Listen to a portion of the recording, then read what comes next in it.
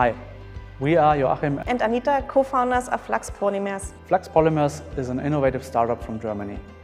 We have developed a non-toxic coating that protects surfaces against bacteria, biofilm, but also cells and oil. Our technology offers a safer, more sustainable alternative to traditional antibacterial coatings that rely on harmful chemicals like biocides and PFAS. The name Flux Polymers is a result of a rather funny brainstorming meeting. We went for it because we liked the connection to flux, like the physical flow, and the flux capacitor from the Back to the Future movies.